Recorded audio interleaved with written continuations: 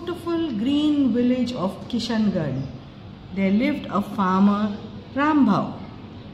Rambhau had a beautiful farm and he took care of his animals very well.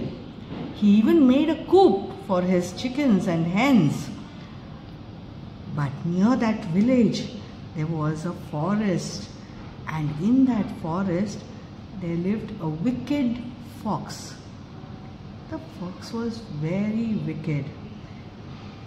He was always looking for food, always hungry. Once upon a time, he realized that there is a farm here and there are chickens in the coop. One night, he came slowly and entered the coop and took away one of the hens with him. Next day, the farmer was wondering, I think there is one chicken, one hen less out here. What's the matter? But he thought maybe it's hiding somewhere. He didn't really care about it.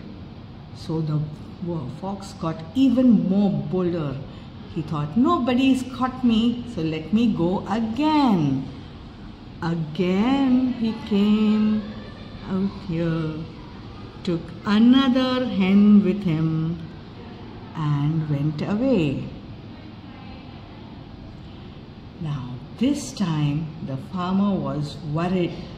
I cannot have more of my hens, losing more of my hens. The other one has not come back yet. What's the matter?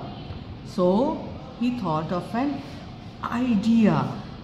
Let me do something. There's certainly some animal that is coming here.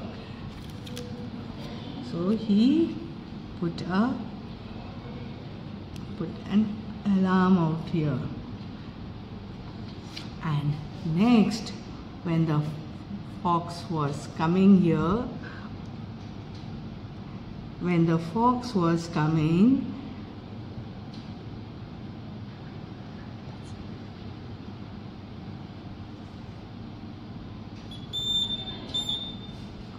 oh, what happened? What happened?